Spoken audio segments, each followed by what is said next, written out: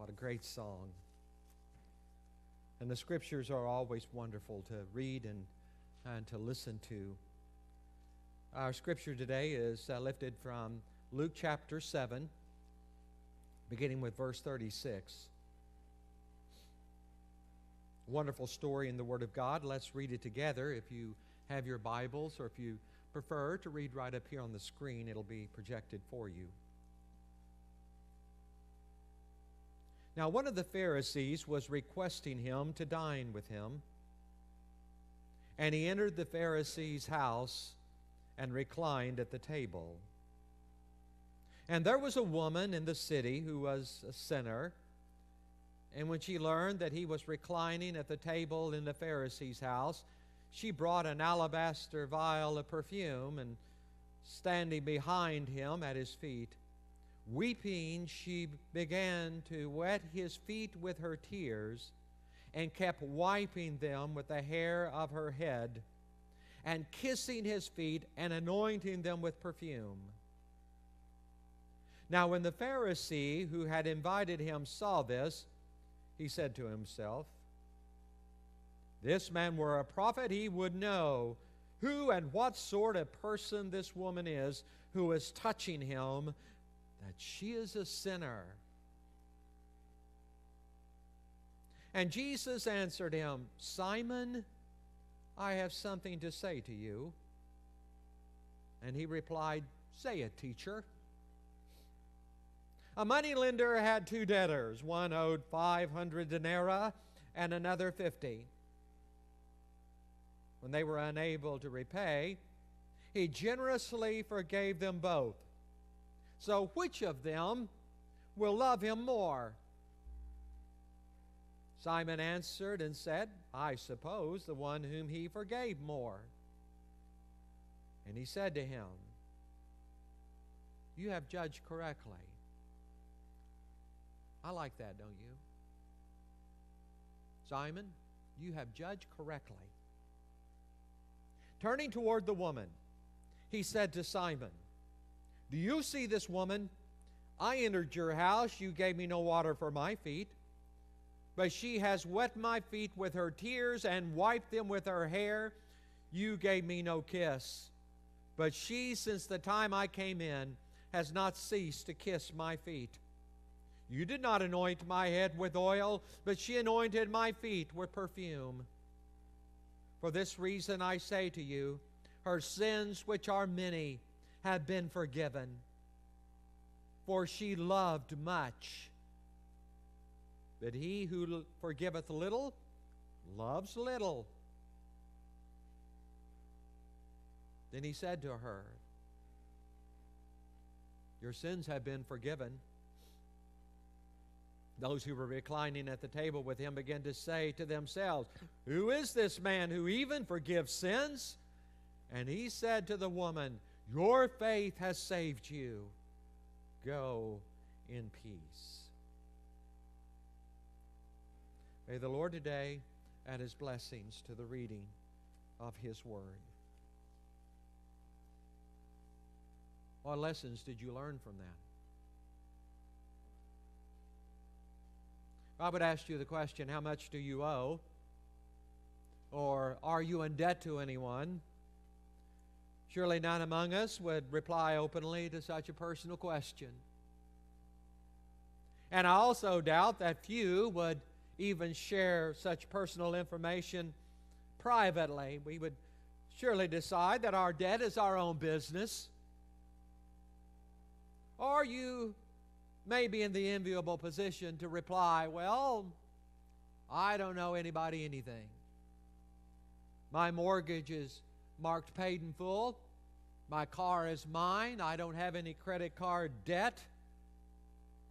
No one has a lien on my property. I am debt-free." Well, I guess it's a good thing to be free of debt, isn't it? As a matter of fact, the Holy Scriptures commend it as far as our financial condition is concerned. And at the same time, the Scriptures tells it like it is concerning death. We embrace it as a necessary component of our modern life, but especially if you're beginning your adult life, Likely you have a mortgage. Likely you owe on a car. Likely you have credit card debt. As a matter of fact, we are told since 2007, when consumer debt started to really go down, when the Great Recession hit with all of its force and with all of its ferocity, but now we learn that consumer debt is starting to go up again. We're feeling a little better about ourselves, and we're feeling a little more confident in our jobs, and we're feeling like we have a little more money to spend. And housing, we are told the value of our homes are starting to inch up a little more, and that gives us a little more equity. So people are feeling a little better about debt. And then, of course, there's another component of this, and that's anyone graduating from college. I wondered, how much is the average student debt for someone graduating from college? Now, for those of you who graduated in the 60s or 70s or 80s, this may be a shock to you. But I learned, and I went online to money.com this week to try to find out what that number was, and I was startled to learn that the average person graduating from college this year will be in debt $32,500 when they get their diploma. Now, that's just the debt from college. That's just the debt from your higher education experience. And if you go into postgrad work, maybe into your master's or doctorate, that number just inflates, no telling how far, depending on the profession you're pursuing. And then you add to that a mortgage. Then you add to that your car that you're trying to pay on, and your credit card debt that you're trying to pay, and the cable bill or the dish TV bill, and your cell phone bill, and all these other bills. And no wonder we have a generation that is haggard and tired and worried and concerned. Of course, there's also taxes. And for those of us who are older, health care. By the way, Brother Dwayne finally reached the mark. 65 years old. On Medicare now. We all celebrated.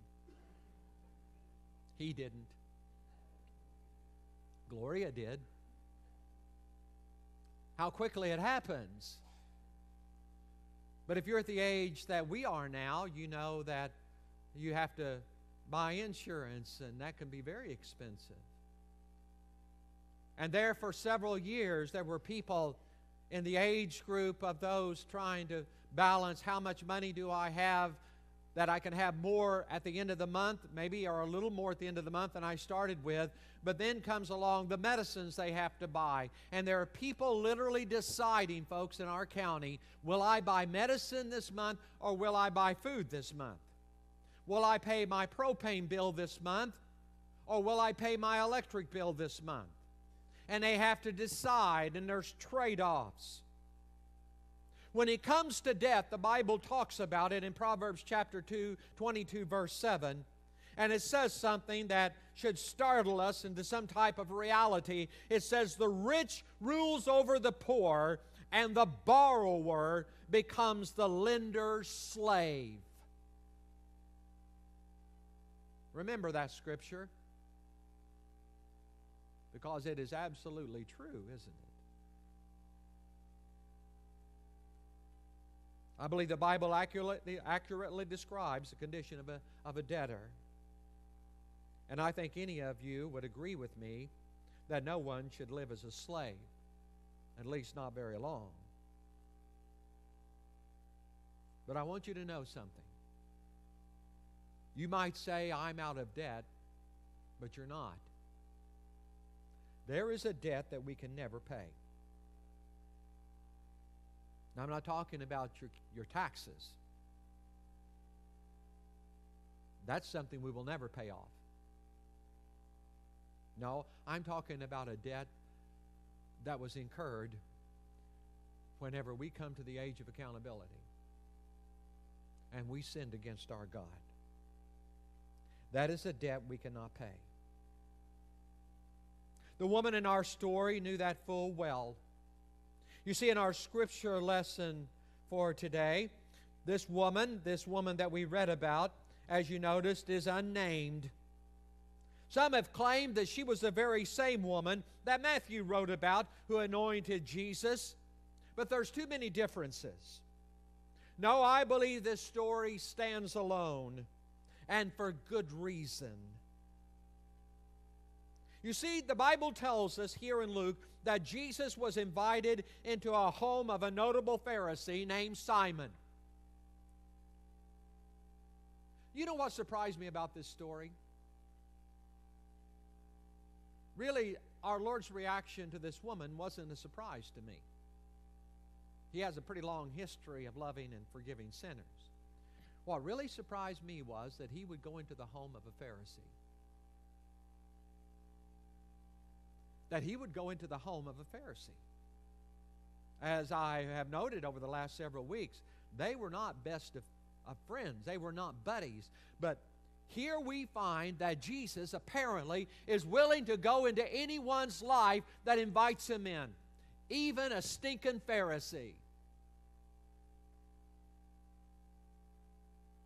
Wow.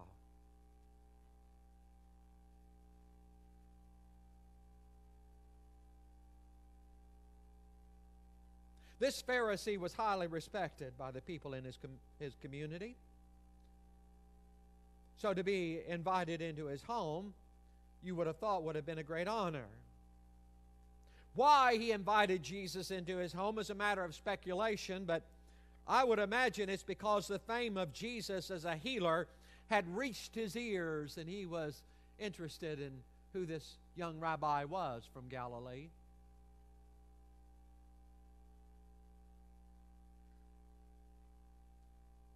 A notable Christian author and leader was asked the question recently.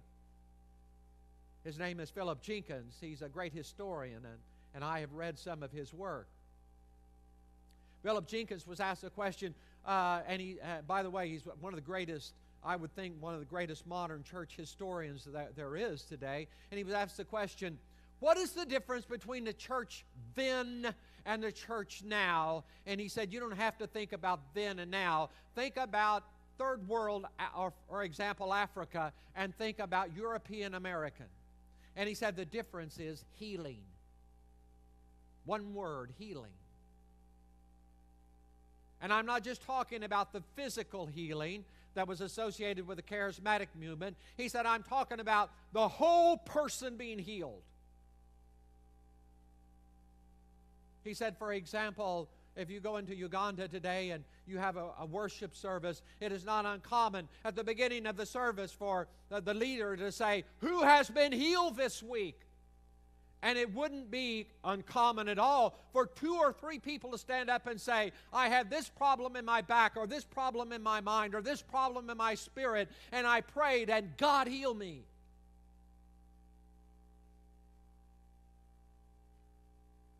Dear friends, we need more healing today. There are too many broken people that need to find healing in their lives.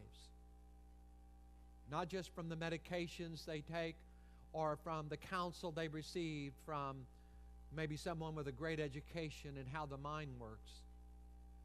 But they need to know Jesus Christ and find healing in Him, and they need to find that through His church.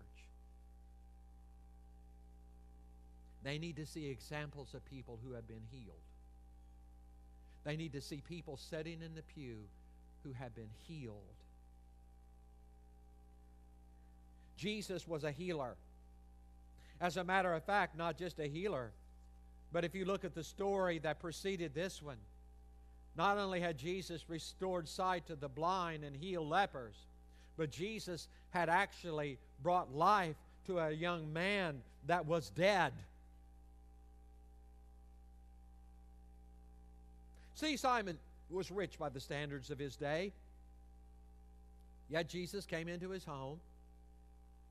Simon may have been among those who developed awesome respect for Jesus after he heard that he had raised a widow's son.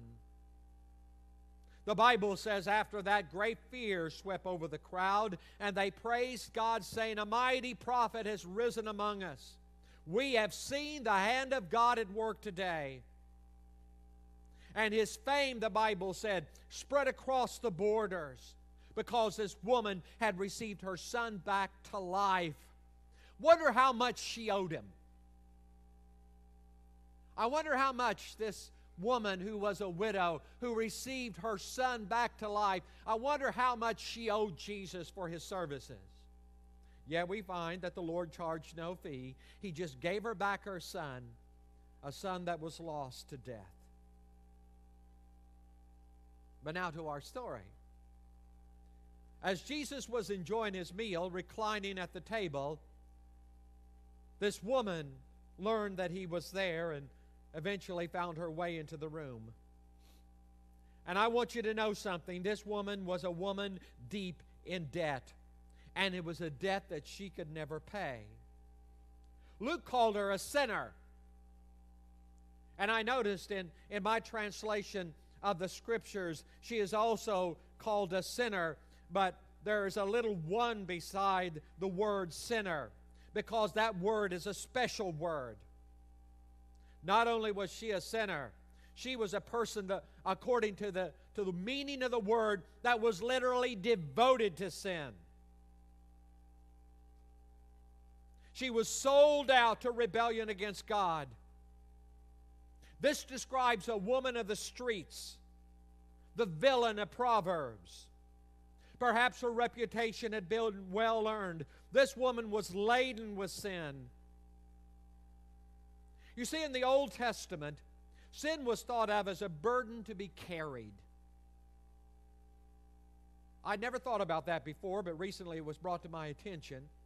In Leviticus chapter 4, verse 24, the law declared that, for example, if a leader of a community or a religious leader was to do something and sin against God unintentionally, it was his responsibility at great price to buy this goat and to lay his hand on the head of the male goat and to slay it in the place where they slay the burnt offering before the Lord. It is a sin offering, and this was done by this leader who unintentionally sinned, and his sin was revealed to him, and by doing this, the weight of his sin was transferred to that goat. Once a year, it was transferred to a goat that was to be released into the wilderness after the high priest had laid his hand on it. And that would symbolize the burden of all the sins of the people being transferred on something that was released and let go. But in the New Testament, when the New Testament refers to sin, typically it's not so much a burden as a debt to be paid. A terrible debt. So this woman might be easily compared to the man in a parable that Jesus gave in Matthew chapter 18, verse 23. It seems that a king decided to call into account some of his stewards or some of his slaves, and one of them owed him 10,000 talents. That is an unbelievable debt, an unthinkable debt. Of course, the steward was unable to pay the debt, so the king ordered that he and his entire family would be sold into slavery. This man was bankrupt. He was poverty-stricken. He was so deeply immersed into debt that he could never pay it. He was morally, spiritually bankrupt, hopelessly bankrupt, just like this woman must have felt as she approached Jesus that day. See, this lady was a prostitute. And according to the law that they lived under that time, the money she earned from prostitution was tainted. So she couldn't take the money and go and buy a sacrifice that would atone for her sins. She was hopeless. She was helpless. There was nothing she could do. And she must have felt it every day of her life. until one day she saw Jesus. And then for the first time in a very long time, she believed that she had value in God's eyes. She wasn't just a thing to be bought and sold. She was a person made in the image of God, an image that had been scarred and disfigured by sin. She learned that Jesus was in town somehow and at the home of Simon the Pharisee. The word Pharisee literally means separated one. Separated from what? Well, they believed they were separated from sinners. Remember in the parable Jesus gave about the old tax collector that stood with his hand beating on his chest saying, God, forgive me, a sinner? The Pharisee was in the temple praying, and very deliberately that story has them separated. If the Pharisees even brushed up against a sinner in the street, he would rush home and wash his clothes because he had been tainted by it. Remember, Jesus went into his home. So she must have wondered somewhere in her heart. She must have had some fear somewhere in her soul. What would happen to me if I crashed this dinner? Well, eventually it seemed that none of that mattered very much to her. She was so overcome with love that she hurried home and uncovered her treasure in an alabaster box. She rushed back to Simon's home and made her way to Jesus. Then she did the unthinkable. She opened her jar and poured it out on the feet of Jesus. This was something that was very expensive. What she did was unusually extravagant. When was the last time you loved Jesus extravagantly? When was the last time you did something that didn't make sense because you loved Jesus? When was the last time you gave something of yourself that people might say, I wonder if there's something wrong with him or her for the way she's behaving and what she's doing? When was the last time you did anything extravagant? This woman did something extravagant. The Bible says her tears mingled with the expensive perfume, and then she did something that no proper woman would do. She let down her hair in public. By the way, if you recall, that's a divorceable offense in the days of Jesus. And she wiped Jesus' feet with her hair. Her love and her gratitude freed her from all restraints. She was overcome with love and she wanted to worship him. And Simon was appalled by it all. It even made him question whether or not Jesus was really the real deal. He began to think in his heart, well, if Jesus was really a prophet, he would know what kind of woman this was. And of course, Jesus knew his heart. Simon, I have something to say to you. I don't know about you, but I think a cold chill would have just gone right down my back at that moment. Simon, I have something to say to you. I wonder if Jesus has ever spoke to your heart and said, hey, I have something to say to you. Your attitude's out of whack. Your priorities are not aligned the way they should be. You said you love me, but this is the way you're behaving. I wonder if Jesus has ever said, I have something to say to you. I'm proud of you today. I'm proud of what you've done. I'm proud of how you've served. I'm proud of the way you are able to forgive because I've given you the power to forgive. I wonder if Jesus has ever spoke to your heart and said, I have something to say to you. But boy, we can be so busy, we can miss it. It can go right by us. We hear the echo after it strikes against the mountainsides and the sides of the hills and the sides of the valley, and finally it gets back to us, but it's a little bit delayed. Simon, I have something to say to you. 2 men were in debt. One owed 500 denarii and another 50. A denarii was a day's wages for a common laborer.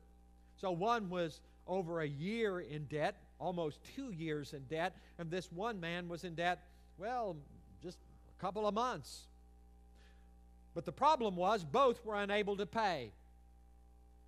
Both could have been sold into slavery. But Jesus said, but something marvelous happened. The man they were in debt to generously forgave both of them.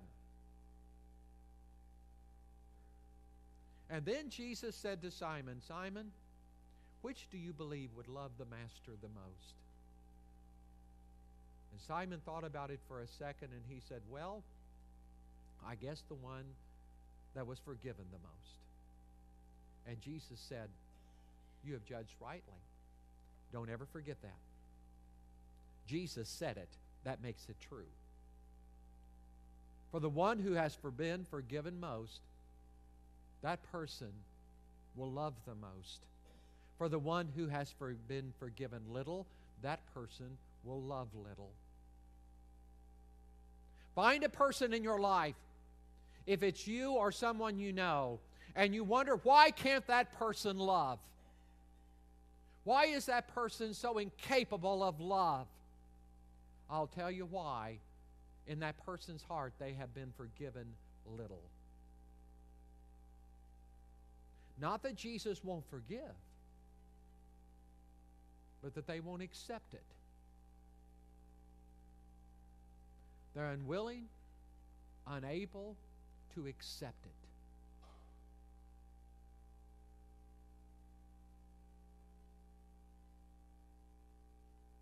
Jesus said this, where much is forgiven, there is much love. Where little is forgiven, there is little love. So let me ask you again, are you in debt? How much have you been forgiven? 2 songs come to my mind. One song is, he paid a debt he did not owe. I owed a debt I could not pay. I needed someone to take my debt away. Peter wrote about this in 1 Peter chapter 2:24. And he himself bore our sins in his body on the cross, so that we might die to sin and live in righteousness. For by his wounds we are healed. What was the price he paid to answer for our sins? How much did he pay? How much are we forgiven? I wonder, if you needed a kidney or a lung and someone came to you and said, I will give you my kidney or I will give you one of my lungs, how grateful would you be? Would you remember them in your will? Would you remember them with a Christmas card or maybe even a Christmas present? Would you offer to take them out to dinner? If they asked for a loan, would you freely give it to them? I'm thoroughly convinced any of us would answer, of course we would. But I want us to think for a moment, how much do we owe Jesus? How much could we pay him for what he has done for us?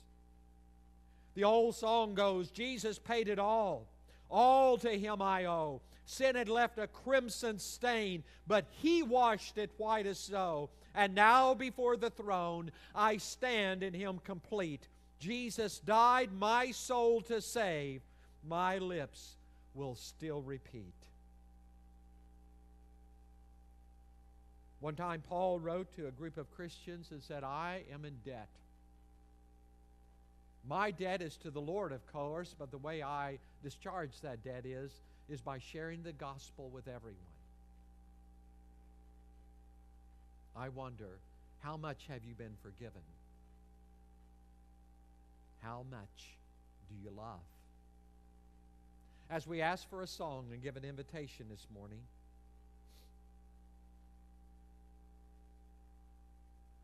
I wonder, could we stand in Simon's place today as he hears the Lord say, Simon, I have something to say to you. Simon, I have something to say to you. We went to the Gideon's banquet last Friday evening and heard a delightful testimony from a lady that was a stewardess for American Airlines. She talked about being a very, very, very devoted sinner. She said, I was devoted to the party life. I decided to divorce my husband so I could have the party life, and I was going to go out and be, decided to be a nurse. My life was empty and it was cold, and that's all I wanted to do was party and go places. But she said, one night I was in my motel room, and it was like a darkness, darker than anything I had ever felt in my life, came over me, and there was a voice urging me to end my own life. But then I noticed there was a Bible there in the room. And after I saw that Bible, it was like there was a light that came to me, and another voice that spoke to me. And that voice called me out of that life and called me into a new life. And she said, I was the Catholic faith then, and she said I went to Mass the next Sunday, and the priest, she said, this is a God thing, said, has anyone ever had God talk to them? And she said, I raised my hand. And then I looked around and no one else had their hand raised. And I slowly put my hand back down. But she said, God had talked to me. I heard him. And I thought, wow. Simon, I have something to say to you. Maybe God has something to say to you today too. Maybe he's already said it. As we